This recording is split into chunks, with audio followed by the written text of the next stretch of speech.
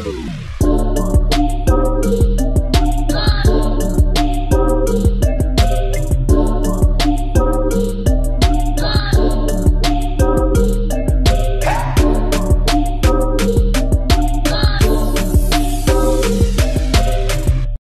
what's up everyone? And guess what? It is the final episode of the West Shore Y series. I'm sad. I'm heartbroken. But I pray that you have been blessed tremendously by the conversations, by the inspiration, by everything that we have done over these last few weeks. Man, today's guest is very special.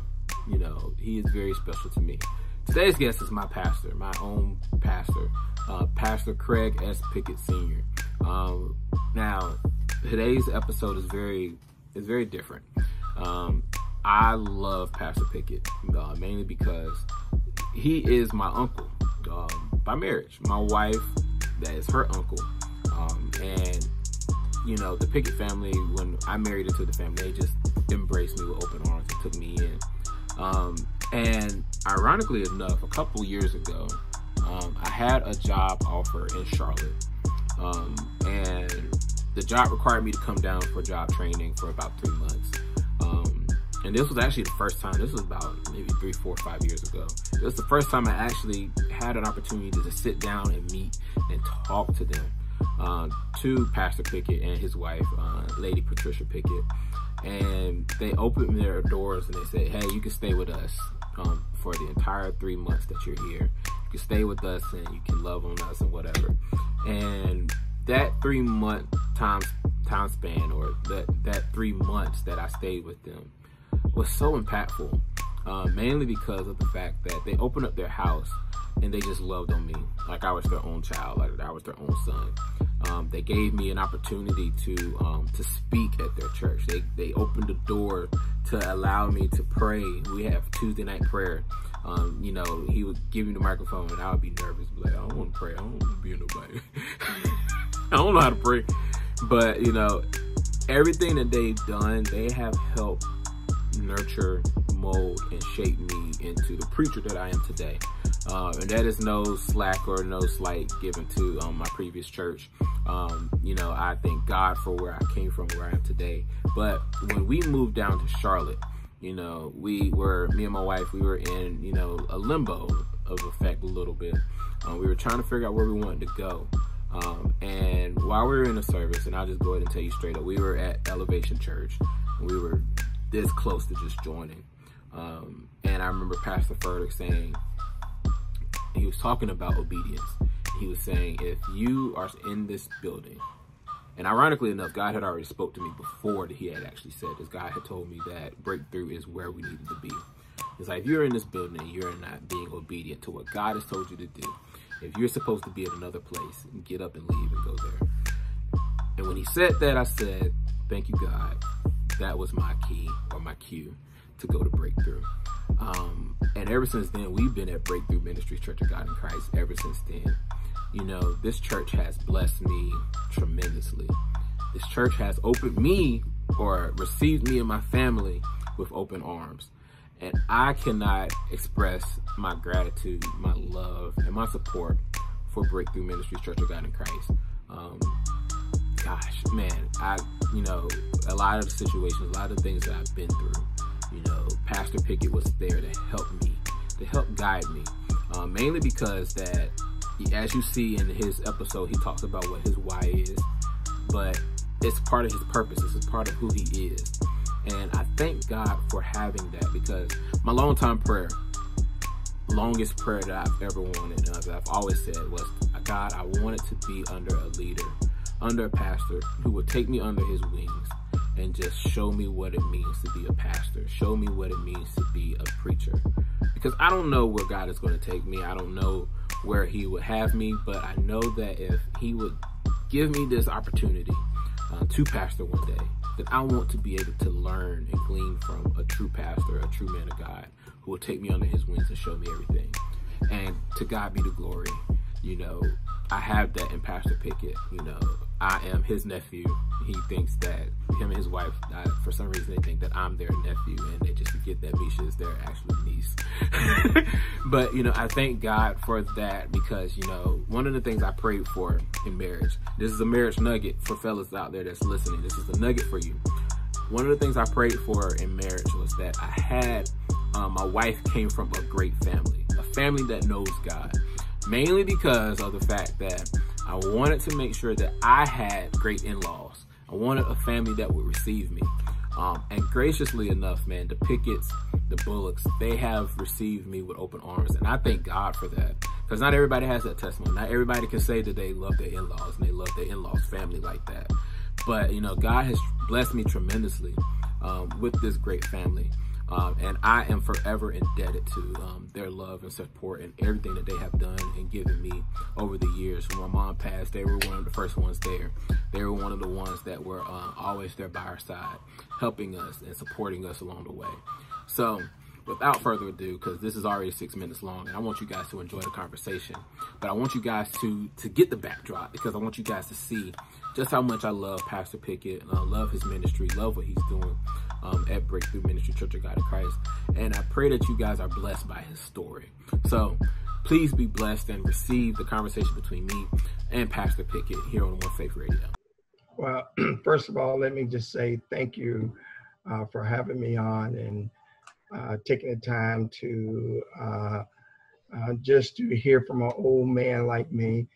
But as you were speaking, before I get started, I was thinking of what a great platform. And I'm sort of a statistic type guy. I like statistics, and I just sort of thought, man, this would have been interesting just to kind of see what pastors from different states and different areas and how did that see if pastors are almost, I suspect many are going through some of the same things, and some of the thoughts are similar to one another, whether you're in Ohio or Florida, wherever you may be at, you still pastoring people, and that you still seek God for instruction and guidance. So having said that, I just thank God for the wonderful work you're doing to take the time to speak to pastors and leaders and spiritual leaders. And I think it's a great thing that to kind of have individuals who kind of share, and prayerfully that individuals will hear the words of the leaders and hear the heart of their leaders, and individuals who are being led by the Lord, and find reasons and motivation to keep living for the Lord, keep working hard for God, and keep seeking him and striving to be the person he called each of us to be. So having said that, I'm Pastor Pickett, pastor of Breakthrough Ministries, Church of God in Christ, located in Concord, North Carolina. I've been pastoring now for almost 12 years. Just a little bit about our church. We founded the church. It was one that we believe that the Lord, it was after much fasting and praying, and we'll talk more about this as we go along, but much praying, fasting and praying and seeking God on not just pastoring, but where to go, the name of the church, what he wanted me to do, the assignment. I probably would be one of the most unusual individuals that you interview. Whenever we begin to talk, you find out some of the things of my walk, my initial start was probably an unusual start, but I thank God that he put it in my heart, and I just felt that God was leading me. So I'm grateful that God has given me the opportunity. I've been blessed, a beautiful wife, 3 sons, 3 beautiful daughter-in-law. My wife called them daughter-in-law versus daughter-in-law, and we're grateful for the add-on that God has added to our family. I'm grateful for just when we thought we was empty nesters, the last son moved out of the house, and Elder Pickett at the time was a young man in college. We like, yay, we empty nesters, only to find out the Lord said, now it's time to pastor, and we're starting all over again with an extended family. And thank God for the ones that he has sent. Thank God for you and your lovely wife that the Lord has also sent to our ministry to help out. And we're so grateful for the extended family from lady Misha, just an awesome young lady, awesome prayer warrior. The first time I heard her pray, I was like, oh my God, I didn't know this young lady had all of this in her. But thank God for she awesome. I know God has got great works with you and her, even as we continue on this journey. But just a little bit, that's who I am.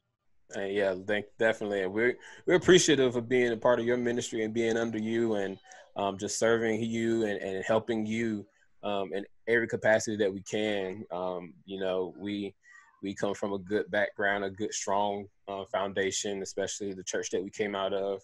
You know, we learned a lot, and excited about bringing all of our knowledge that we've learned at our previous church to your church and learning even more and growing even more.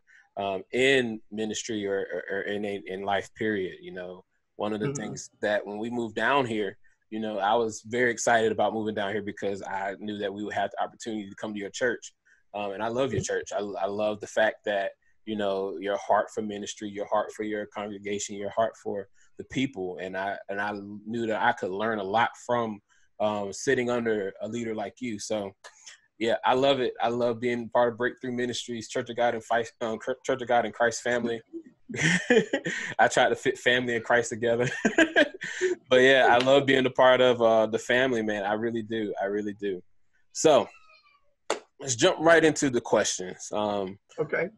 Yeah, we're just going to go right to question one. What is your why? And a little bit of a backstory to that question is, when I was talking to one of the young ladies in the Christian Podcasters Association, it's a group that I'm a part of, she kept asking me this question, what's your why?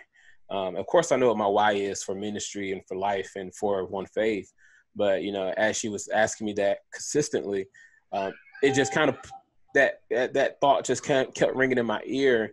And I felt that the Lord was telling me that, hey, we need to do you should do a series just talking about what's your why, you know, helping people find their why or discover their purpose.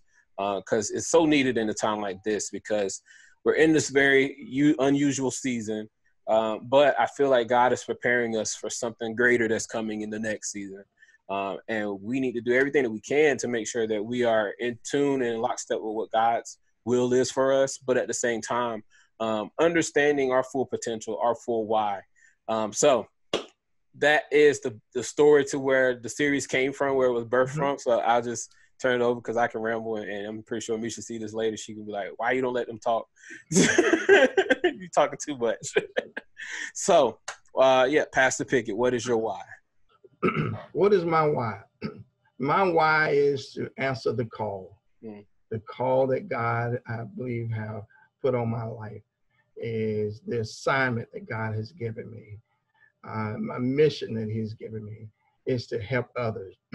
My mission is to help others, to empower others, to teach others the word of God, to encourage others, to use my trials, my testimony, the things that the Lord has brought me through, to be relatable, that individuals can grow from, and individuals can be encouraged and build and remind individuals of who they are.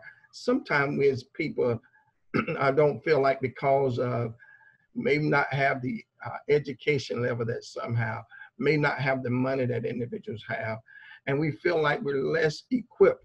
And I would tell you that's going to be part of my story as we talk. But I believe God allowed me to, from my background, from military to transitioning to federal government, working in federal government, to also into ministry, is to help individuals to know who they are, to help individuals to know the God of the Bible, to encourage, and like I say, to encourage individuals that know that where you are, you don't have to stay. And there's a God who will help you in every facet of the way.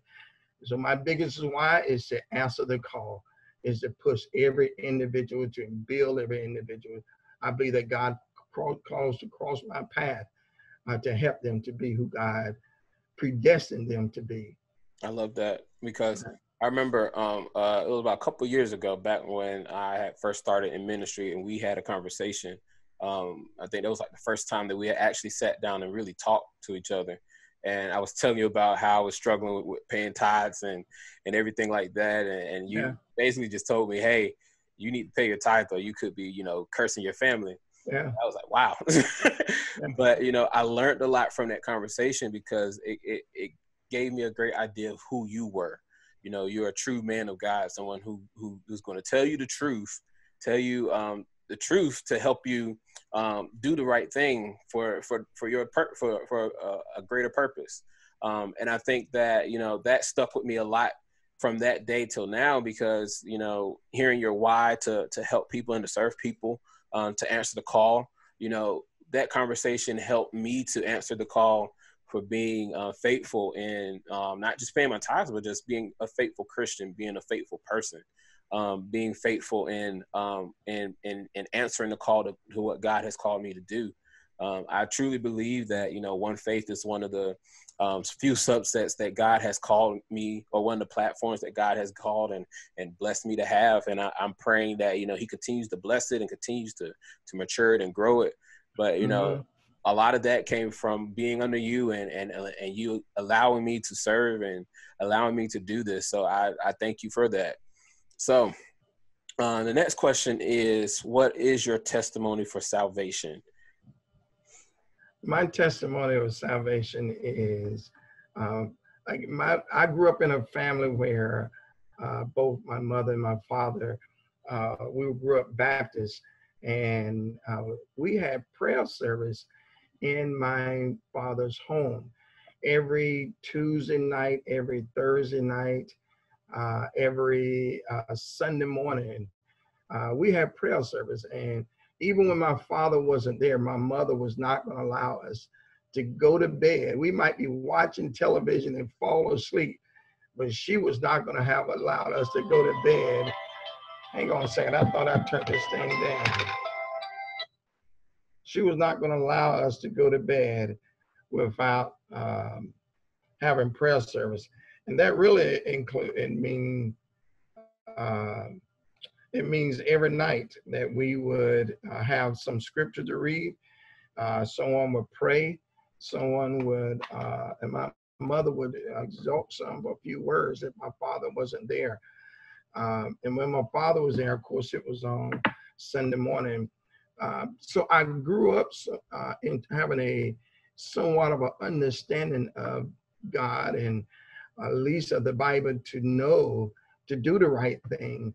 Didn't mean that I always did it, but I knew by my parents putting that in us that it was something that I should do. It wouldn't be until I got to college.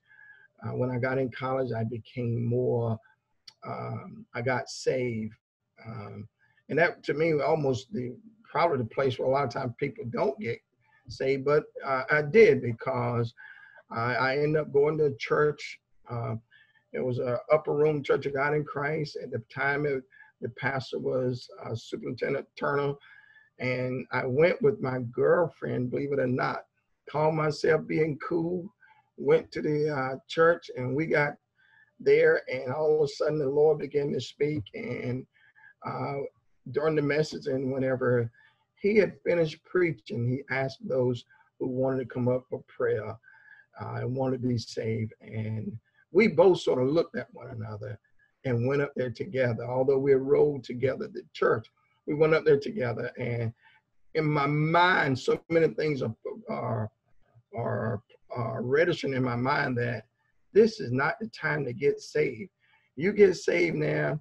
When you go back to your college, I was in college, so my thought was, when I go back to my dorm, I can't hang out with my friends.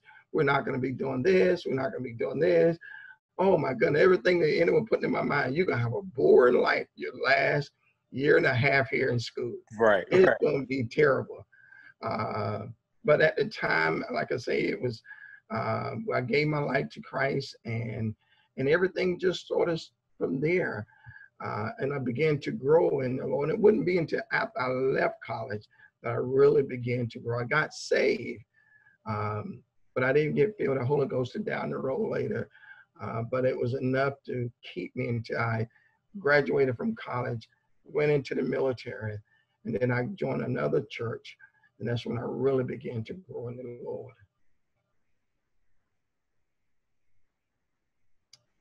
Sorry, I was on mute. But yeah, that your story is so similar to a lot of people. You know, I got saved when I was 8, but when you're a kid, when you're getting saved at 8, it's a different thing than when you are older and you understand why you're saved and you live in that lifestyle.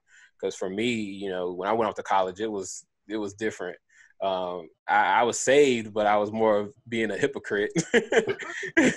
but I had to. I was blessed and able to still be in ministry. I was someone always around in ministry, which was weird. It's like I was the biggest hypocrite, but somehow God had me involved in ministry in many aspects. I was involved in campus ministry. I was involved in the gospel choir at my school. And God allowed me to stay in the sauce, I would say, of ministry and being with Him. And I can totally understand how you felt, when you get saved or when you are saved and you contemplating like, man, I can't have any fun. I can't do this. I can't do that because of so many things that's going on in your mind. But I think that's what a lot of people think, when they get saved, especially new converts. It's like, well, I'm not ready to give up X, Y, and Z yet. Yeah. But the truth of the matter is, like, God, He wants you to give that stuff up, but He would much rather you come to Him with that stuff in your hand, as dirty and messed up as you are, so that He can help you to get rid of that stuff. And I feel like if people were to grasp that and understand that, God wants them just as they are, and as they continue to grow, they'll shed this stuff, they'll continue to grow. I feel that more people would be more inclined to achieve or want salvation. But the fact of the matter is, I think they see too many examples of people being, super holier than thou or perfect, and they assume that, oh, well, I have to be perfect in order to be a Christian, when that's not true. We make mistakes still. And I'm so glad the Lord doesn't look at us like that, because He knows that we are all human. We know that we're not perfect. He knows that we're going to still make mistakes. But I think one of the things that the enemy always plays on our mind is exactly what you're saying, is that I don't want to be part of this. I'm not ready. A lot would say I'm not ready right now because there's so many other things. And the truth be told, we don't know just how much you're missing out whenever we don't submit to the Lord, because a lot of things we're trying to do on our own and not realizing that if we submit to God, God will just bring things and turn things around a whole lot better for us than what we can plan and what we can do. But it's that enemy that keeps us in that vein that, man, this is what I'm accustomed to. I'm used to on weekends of going out and partying. I'm used to doing these things, and I'm going to miss out. And it makes you think that you're going to miss out, not looking at how much more you're going to gain by turning to God, how much more He's getting ready to do in your life. One of the things I think that with that attitude, and although I got saved in college there, I wasn't one who was heavy party or nothing like that, but I did have 2 other good friends that we normally go play tennis together, play basketball together. We ran track together. We all 3 of us got an ROTC, and neither one of us good at any of those events, but we all just did it. And we just kind of, 2 of us had the same major, but although I got saved, they didn't treat me any different. I told them I went to church, and I told them I gave my life to Christ, and we were still friends. We didn't drink then. We still didn't drink. We still went and played tennis. We still played ball together. If they were cursing, they say, "Oh, excuse me, Craig," or something like that. And they gave respect, but they would still call me a name, like some name or something, like Egghead or something like that. But we was good friends. And the Lord bless us that we're still good friends today, the 3 of us. And One just came to my house about 2 months ago, even during this season, lives up in Greensboro. And we share about even our growth going up, but the enemy will definitely want us to think that, we're missing out and don't give your life to Christ. And God says there's so much more. One thing we don't know when we're going to take our last breath. We don't know we're going to be in a car accident. We don't know we're going to live another week, but the Lord spares our life. And so I'm grateful, and I thank God for the God that we serve that yet loves us enough. Exactly. Even when we come short, he still cares for us. Exactly. Your point made me think about, I had a conversation with another pastor earlier, and he said that, as he was talking about his testimony, he was like, my testimony is boring. I don't have a cool testimony or anything like that. But, he was speaking to someone else, and they told him, was like, man, you don't know what God has kept you from and what God has protected you from. And that's another way to look at it. For a lot of people like me and like other people, we may have boring testimony. We grew up in church. We just wanted to rebel, or, we just wanted to do our own thing. But, we don't have those strong, captivating testimonies. But, it just made me think, hey, we don't know what God may have protected us from, kept us from. Because there's so much stuff out there in the world that we could have been involved in. I know me personally, there's so much stuff that I could have been involved in, especially where I'm from. But I thank God that, hey, he had a special call in my life and had purpose in my heart to do a lot of different things differently. I've always been a child that never really, went with the flow of what everyone else was doing. If people were going left, I'm going right. For some reason, I just don't know. But I was just always like that. I always did my own thing. And it's probably why my daughter is kind of the way that she is, because Tegan, she does her own little thing by herself. I just exactly. I think I rubbed off on her a little bit. So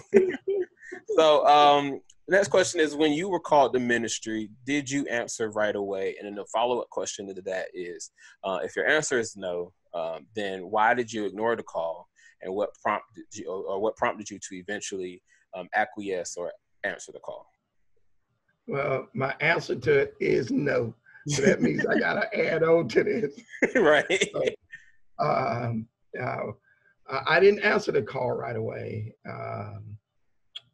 I spent probably 2 years, if not 3, running, afraid to answer the call.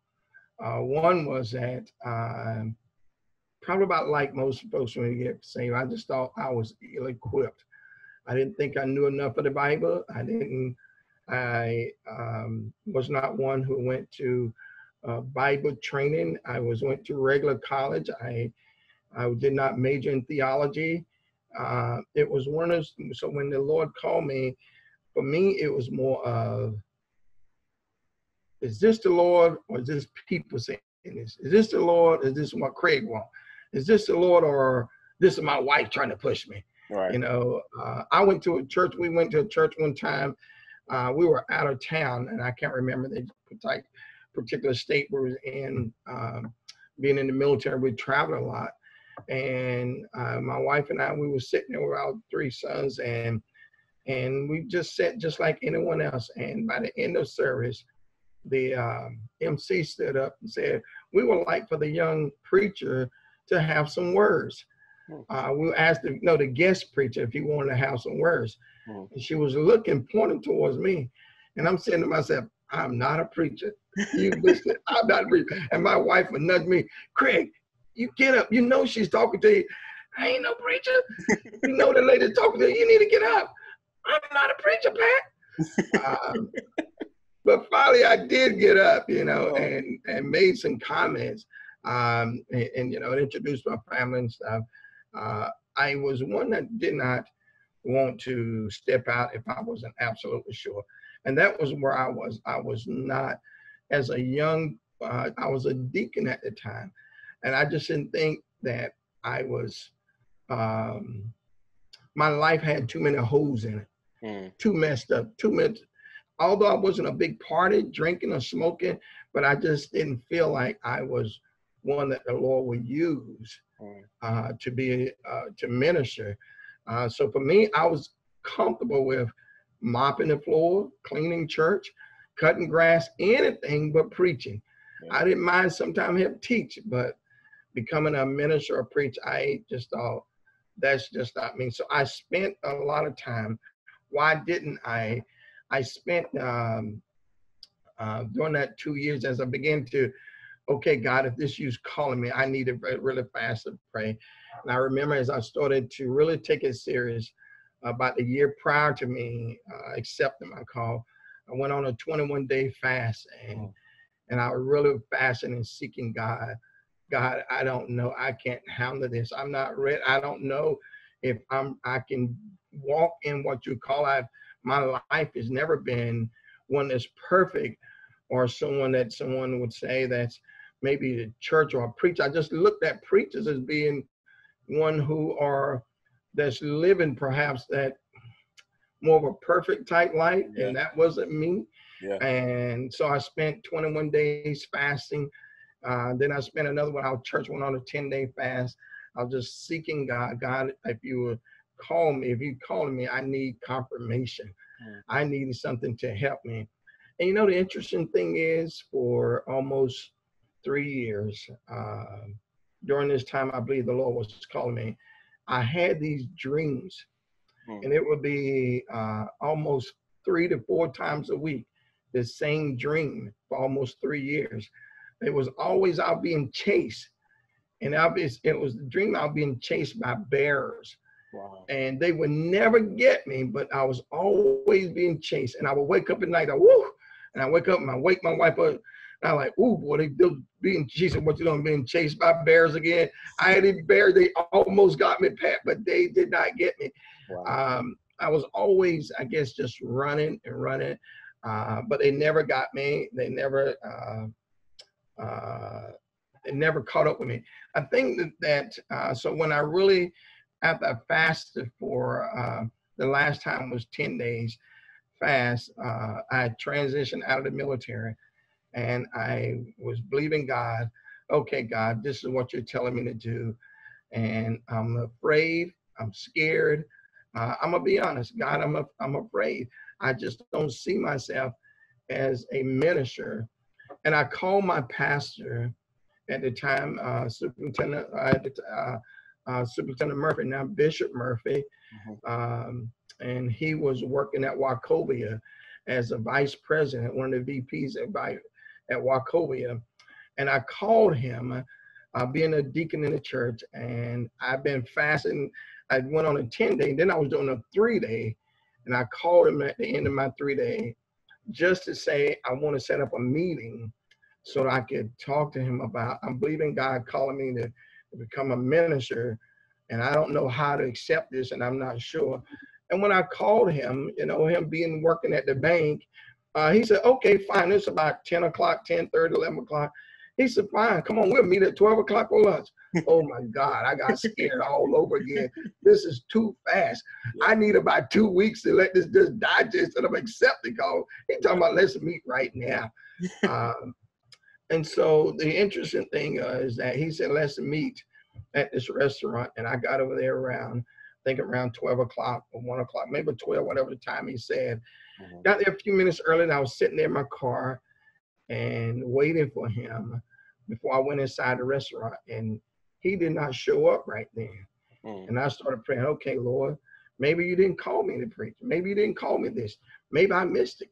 Even at the fast, maybe this is not what you want me to do since he's not here. If you wanted me to be here, and I'm telling all these things are playing in my mind. If God, if you wanted me then he would have been here. So I start my car up and I began to drive away. And I began to drive down the road and I'm talking to myself. The Holy Ghost just came to me and said, I called you whether he shows up or not. I still call you. I drove probably about 3 or 4 blocks and I turned around and I went back to the parking where I was parked at. And I just sit there and I started praying. I need your help, Lord. If this is what you want me to do, I want to be serious. I don't want to take it for a joke. I don't want to do it for fame, fortune. I just want to do it because this is what you calling me to do. And I sat there and I prayed for probably about 3 minutes, 4 minutes. Had my eyes closed, and when I opened my eyes, his car was parked. I was in a parking space, and he was parked right in front of me, like blocking me.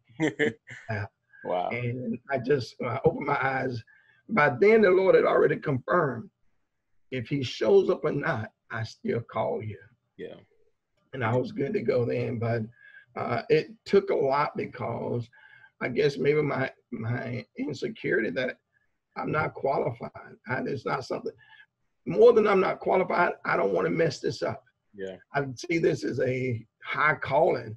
It is. I don't want to get out here and not take it to the level that God would want me to be at. And God, I would want God to be pleased, but not to get out here and do something that I've seen and heard of preachers. Lord, I didn't want for you to get on my case. Maybe that might be what it was. I'm a little afraid that the Lord might get on my case too.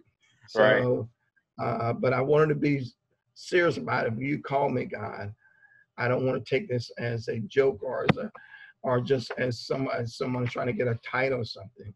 Yeah. I want to make sure that I'm walking according to your word and you're pleased with my walk.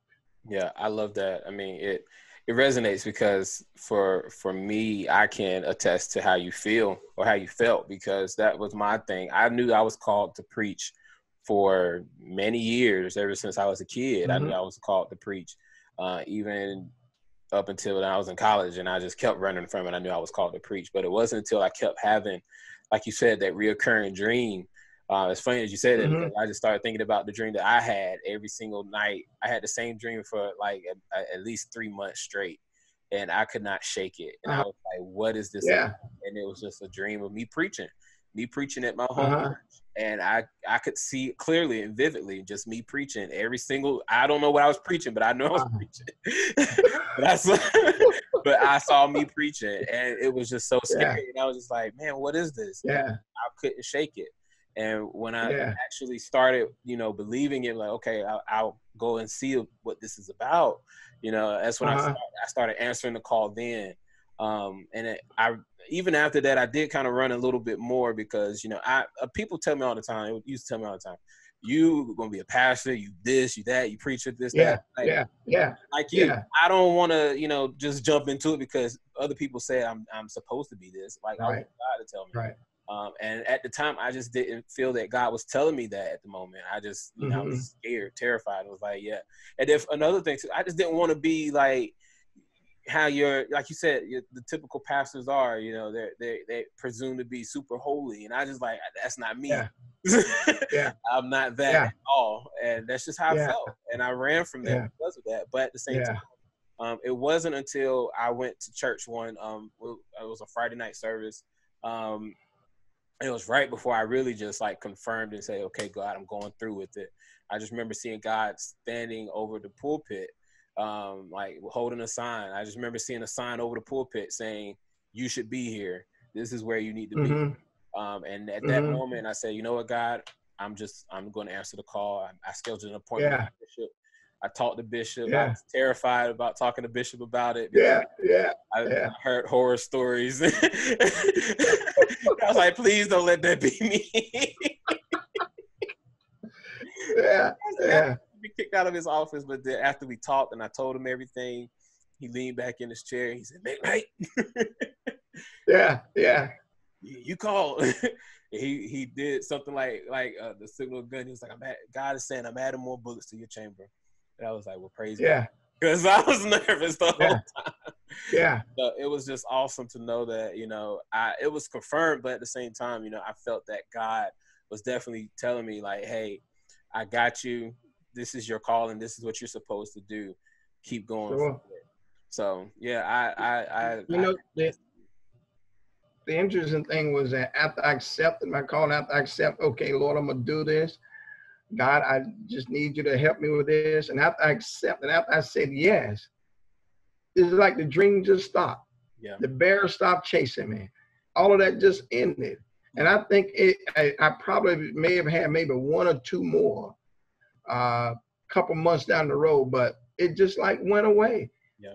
And for years, almost, I want to say at least almost 3 years. I mean, I know it was at least 2 and probably almost 3. It was 3 or 4 times a week. that I'm being chased, and it was like I was running, and they never got me, but I was running. Sometimes I would be at the church. Sometimes it would be at my father's house. Sometimes I might be in Raleigh. It would just be in just different places that I've been. And it's always, I'm out there doing something. All of a sudden a bear comes and I take off running. But the Lord never allowed it. And I never got caught, but it was all one of those things that it was always running. It was interesting what you said, because also that's how it was for me whenever I finally had the conversation with Bishop Murphy as I became a pastor. His almost that experience was a little different, but the ministry piece there was, he had said when I was becoming a minister, he said, well, I knew the Lord had already told me. I was just waiting on you. And I just got scared all over again, you know. He said the Lord had already put it in my spirit, and he just, but I was just waiting on you to accept what God had called you to do. You know, I was a deacon, but I trusted. But the Lord, he saw enough to even as a running scared deacon, and still use a brother. Yeah, that's awesome. It just shows that, you know, God can use anyone or anything. If he called you, you know, you got to answer the call. So for anyone that's listening, if God calls you, you know, you got to answer the call eventually. I pray that our stories help you. At the same time, you know, you got to answer the call. That's the whole part of finding your why, whether you're in ministry or if you're in anything that, you know, that you feel passionate about. You know, if God has purposed that for you in your heart, and you're having dreams about it and you can't shake it, you know, that's God calling you and telling you that, hey, you need to do this, whether you know, if it's a landscaping business, or if it's starting your own business and doing something, or if it's just being an excellent father or mother or whatever, you know, whatever the case may be, you know, God is calling you and telling you to do just that. So that's wonderful, man. So that kind of leads to the next question, if I can jump right into the next one. Yeah, go ahead. Because it asks about what motivated you to pursue ministry. Was that one was that after I had met with Bishop Murphy, even now that pursue as a pastor, almost the same thing. I spent several days fasting and seeking God before I stepped out, because some I've seen experiences where ministries start and ministries end up closing down. I've seen some folks being very special in ministry. And it kind of gave me almost a point where I don't know if I really want part of this. I'm fine just being a deacon. But when the Lord called me to pastor, that was somewhat unique as well. One was that I was a minister, and I've been serving as a minister probably 5 or 6 years, I think. And no. I've been probably 96 to 05, almost 2005, almost 10 years, 9 years, not quite 10 years as a minister, 9 years. And when I met with, as a minister, when I met with Bishop Murphy at the time, and he was Elder Murphy, to share with him that God had called me to step out pastor, and I was not an elder. I had not been to the academy, but I believe that the Lord has tugging on my heart. I didn't have the run that I had as a minister. I wasn't as afraid as I was as a minister, but I grew more, and I learned to trust God more. And I was working much more in the ministry, teaching, helping with Sunday school. And so as I taught classes, that helped me in my own growing. As I taught Sunday school, Bible study, children's church, every time I was preparing, I didn't realize it was also preparing me to grow as well. And even as serving in ministry, it helped me. And so when I began to tell Bishop Murphy I was a minister, that the Lord called me to pastor, he just sort of smiled. And I was saying to myself, I'm serious, what are you smiling for? But he just sort of leaned back in his chair and said, well, what is the name of the ministry? And I told him Breakthrough Ministry. And I said, God gave me the name of the ministry. He gave me the city where to go at, and he told me to go to Concord. And I said, I've been praying about this for a few months now. And I'm believing this is what God had called me to do. And it's interesting because a person called me when we started and said, hey, we have a building in Charlotte, almost downtown Charlotte, said, you can have that building. He was a doctor in Charlotte, and said, you can start your ministry in my building here that I don't use no more, but you can start if you want to. Wow. And I said, the Lord didn't tell me that. I wasn't trying to be harsh, but I said the Lord specifically told me Concord, so I have to stay in Concord. Yeah. But it was one of those things that I grew more from spending that time with the Lord, that I began to pursue the call, to answer the call of pastoring then, which I believe the Lord has continued to be with us, because of taking a step a little bit braver than I was first as a minister. But it was interesting just to say, after I've been pastoring almost a year, I still hadn't, Bishop Woolard came and said, because I've been pastoring, we've been working, people have been coming to church, and he ordained me as an elder, along with 4 other pastors. I think it was 5 of us that night that became ordained elders. Wow. At that service. That's awesome. That's awesome. So what motivates you to continue in ministry now, especially during this pandemic that we're in? I think the thing that motivates me the most now is, again, it's still my assignment, but the most important thing is when I see individuals grabbing hold to things that's being said, holding on to the things that's being taught, applying those things that's being said, holding on to the word of God. Nothing is more appreciative than, or gratifying, to see someone. It's like when the elevator goes to the top and you really, something you were going through and you kept praying and you see God do it. And it gives you now the testimony that, just like anybody else in the Bible, God now giving you your own personal testimony, that if I did it for Moses, if I did it for Abraham, if I did it for Jacob, I do it for you. I do it for your family. I'll open up the windows of heaven, pour you out a blessing, and you won't have the room to see. Folks who are paying tithe and now seeing God open up doors for them to get homes, cars, things that they said family growing up they did not have, and now seeing God move on their behalf. And yet how some, I guess perhaps the most gratifying thing is that when you see individuals who have been going through for a while, now all of a sudden, because they kept applying, they kept coming to church, they kept growing, and now they're seeing those seeds being blossoming, and now they're seeing fruits of their labor, and they're seeing that if they keep doing this, the Lord will do it. And that's, I tell you, one of the things that motivates just is to see individuals standing on the word of God. Every time you stand and continue to apply that to your family, it reminds me, I must be doing something right that God called me to do. To see individuals growing. For me, I realize it's not about me, but it's about God. And if I can help someone, and then I believe I'm doing the right thing. I'll share with my wife more times than one, is that one of the things is that I believe that as the Lord has blessed us to grow from when I started pastoring and being at the time before I became a pastor, I was working with federal government, and to allow me to grow in the federal government, to get promoted to GS 13, which is like 6-figure salary in federal government, to oversee 9 states or 5 states and part of 9 states employees. And God allowed me to see even in the military.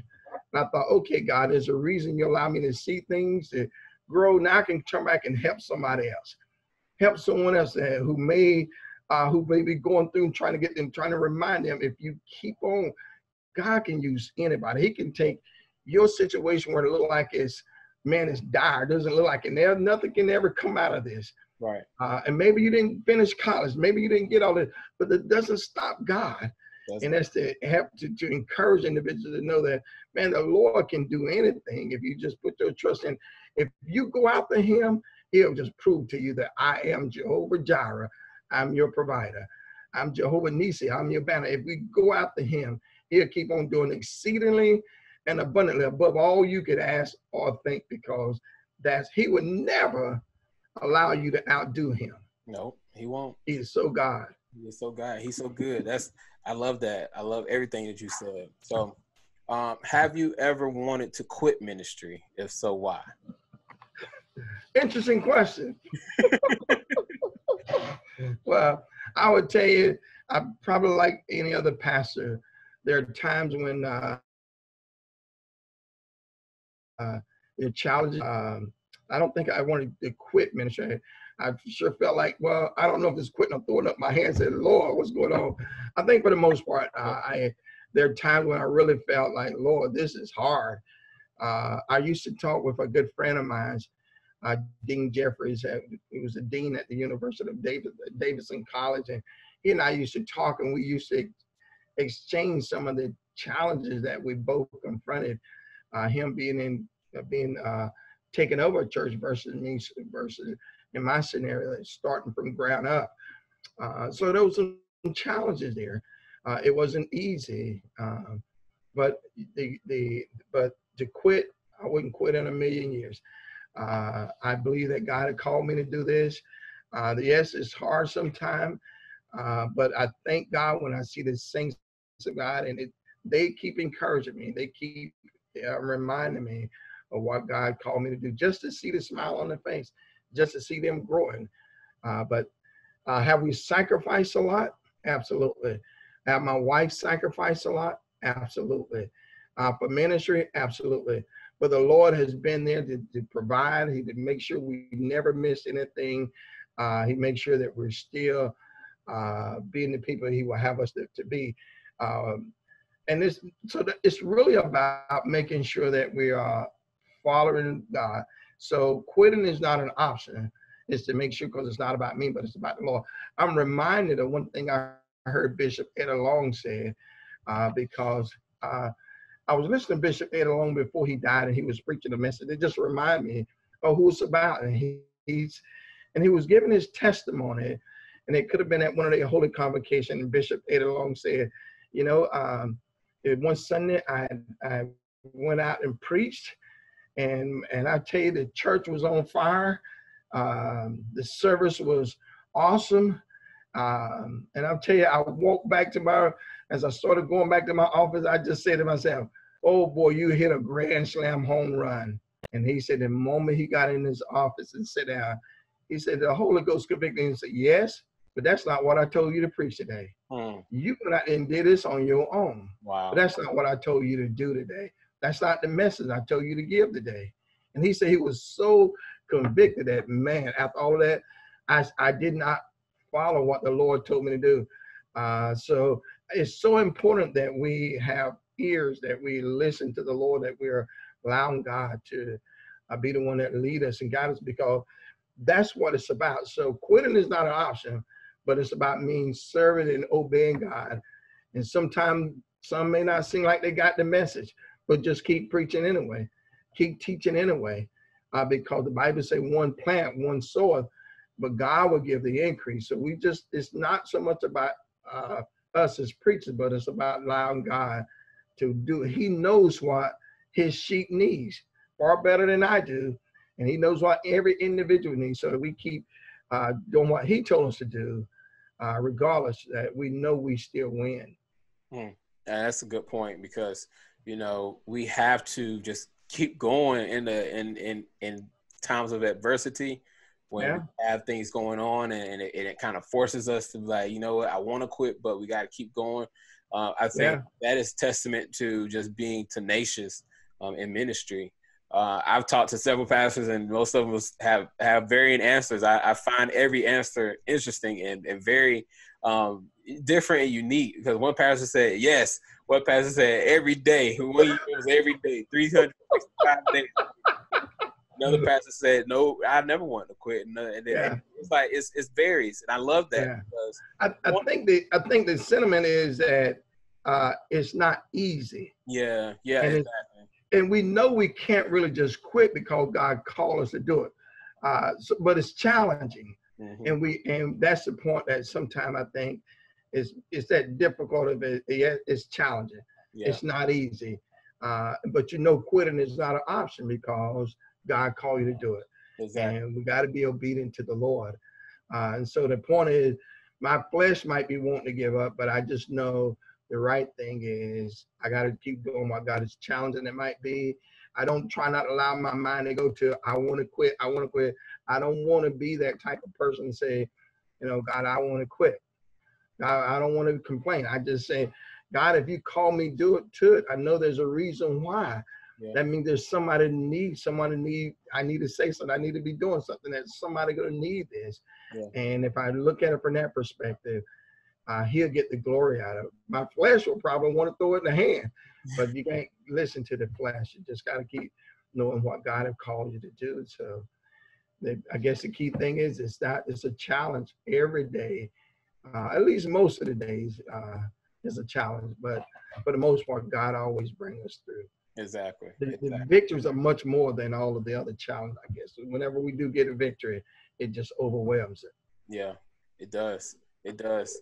Because I know for me, what keeps me going is, like you said earlier, one point that you said, when people encourage you to keep going, when your members encourage you to keep going. Yeah. Whatever I have someone, I remember earlier in I would say in ministry for me, whenever I would, be ministering or getting in debates, stupid arguments on Facebook, whatever, people, and a couple people would just, inbox me and say, hey, TJ, I love what you're talking about. I agree with you on this stuff. I'm praying for you. Whenever I received that type of love, it was like, man, maybe I am doing what God has called me to do. Yeah. And even recently, I remember I had preached a message for campus ministry back in January. And I was going through a tough time after that. And just recently, one of the college students reached out to me and said, hey, Elder McKnight, I just want to let you know that, that message that you preached back in January is helping me even now in this season that we're going through with COVID. And I'm like, wow, like, man, that is a blessing. I didn't even think you guys were still thinking about me, but I think that, it just goes to your point that, we're doing this not for us to get the fame and glory, but for God to get the glory, because we never know who would need to hear what God has to say in that season and how they will apply it even later on in life. Yeah. So. That's all the more reason why, because God has you for a purpose. You don't know. We don't see the full puzzle. Mm-hmm. We don't see all the components. We just see our little piece that we're doing. And then we don't know how God would take that. And then someone may not get it right then, but later on down the road, I big say, man, what you said a few months ago, man, that just blessed me. I was still thinking about that. And you done moved on, and yet God is still ministering to someone about something you said, and you don't even remember saying it sometimes. But the Lord would take because your obedience and continue to bless individuals, and that's the reason why, we just keep on going. We keep doing what we're doing, because we know. One of the things I like to look at it like this, Elder McKnight, is that I often like to say to myself, God is dependent on me. Yeah. And he's dependent on me to for whenever I'm doing what he's called me to do that. And because he depends on me that I will get the word out to whenever he tell me to speak the word, he's dependent on me to be a blessing to whomever I'm preaching that word to. So just know, I believe that even as ministers, missionaries, or individual, not titles, God still depends on sometimes to just share a word with someone, not be somewhat of a message, but our testimony. Yeah. And I believe the Lord is dependent on us as people of God to keep encouraging one another. That's why the Bible says iron sharpens iron, that we help one another because he knows what we need. Yeah, he does. He definitely does. Yeah.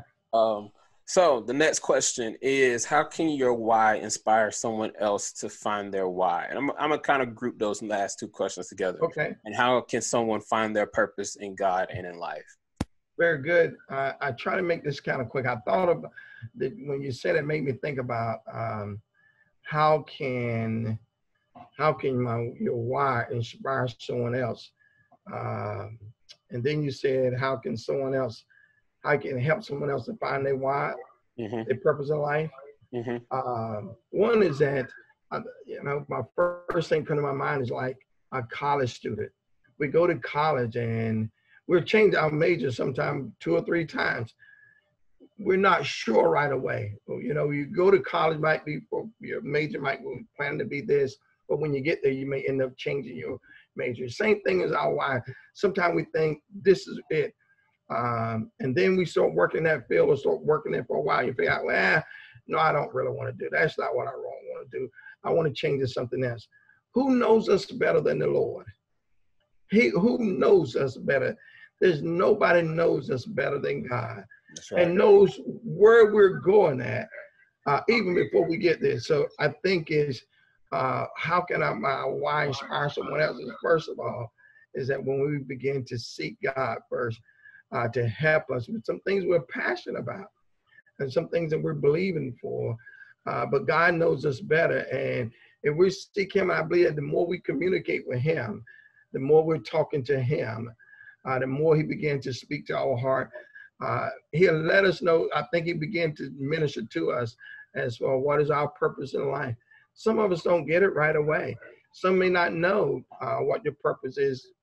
Some will, but some won't know right away.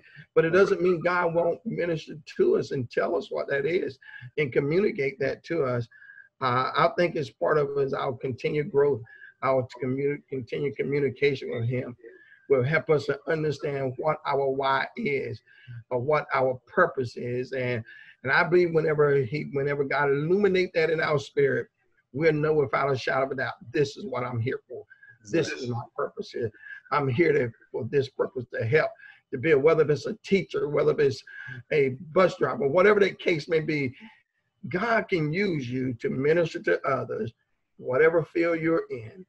And so I think one is that passion that you have is that as you're communicating, God, what do you want me to do? Even in where I'm at, wherever I'm at, just keep doing that and saying, God, I like to say that if wherever you are, God has you there for a purpose for that day. And that may for that week or that year or however long. And there's souls there, individuals there for you to witness to, you to share testimonies. And I believe even in your greatest wow, God, what is my purpose is something the Lord revealed to you, that passion you have, that burning desire as the Lord will put into your heart there. And I believe whenever that connects, you know, this is it. I know this is it. This is what I'm made for. This is what I'm here for. But I believe that's anyone else. Samuel, I think it was Samuel. He didn't know God's voice right away. Right. But he, as a young person, just the same way as an adult, we won't know everything right away. Sometimes we want to, and we can have. Sometimes people will say, "Yeah, you can be like this because your dad was like this. You can be like this because you grew up like this," and that can easily change. But who knows us better than the Lord? And as we continue to communicate with Him, I believe He will give us our why, our purpose, the reason why, and even show us some of the reason why I've called you to this, so you can help others. Yeah, and that's perfect because a lot of pastors that I've asked that question to, they kind of centered on that. You know, the only way that you can find purpose is in the one who gives purpose, and that's God. You know, in order for us to find any kind of inspiration or anything in life, you know, it has to come from God. So I love that. Yeah, and we're gonna end on that because that's just perfect. I don't want to add nothing else to that. That was good. Yeah. So do you want to add any other last words or anything before I ask you the last question? And I've enjoyed it, man. I'm telling you, it's been tremendous. There's so many great things that the Lord keep doing, and I want to encourage anyone that perhaps see us just to keep striving, keep seeking, keep growing. You know, you may not have it right now, but just keep on pursuing, keep standing, keep fighting a good fight of faith. I will tell you, if you do, good things will happen. And we know God is able, and we know He's willing. So we just got to keep on holding up our end. But I enjoyed it, sir. Yeah, I enjoyed it too. I thank God for you, man. Yeah. You have inspired me, and I'm just so honored to have you on the show. You know, I've always wanted to bring you on. When you asked me, when are you going to bring me on? You know, I had you in mind. I just didn't know how to approach you with it. But I am so excited that you want to jump in and be a part. I'm definitely going to bring you on again for some other conversations that I have in mind. I want to throw some panel discussions out there, and I'll definitely keep you in the loop on those, because I feel that your insight and wisdom will definitely be needed in those conversations. So be on the lookout. So definitely. So where can people find you to connect with you and your ministry? Well, I'm one of those ones that's I should be more computer savvy, but Breakthrough Ministry, you can always catch us on our Breakthrough Ministry website, breakthroughministry.org or btmcogic.org, or you can always drop me an email at pastorcpickett@gmail.com, or I'm also on LinkedIn. I haven't used it as much, but I am on LinkedIn, that you can catch me on LinkedIn as well. But I thank God I did have a Twitter account, and I haven't used it that much, so I need to probably get it more active and start using it too. So, right. Yeah, it definitely. And also, you can catch us on Facebook Live. Well, Breakthrough Ministries Church of God in Christ Facebook page. And his wife, she is more technologically savvy. She's always on Facebook. First Lady Pickett, Patricia Pickett. And she goes live with our services and everything. So definitely, if you want to connect with Breakthrough Ministries Church of God in Christ, you can find us on the website, as he said, btmcogic.org, or you can find us on Facebook. Just type Breakthrough Ministries Church of God in Christ. And also, because we do our Facebook Live, and we do Sunday school, we do Bible studies, and we have our Sunday lessons as well. So definitely check us out. So we're doing God's work. So I don't have anything else. I appreciate you taking the time to speak with me. I'm excited. I can't wait to release this, because I feel like it's going to bless a lot of people.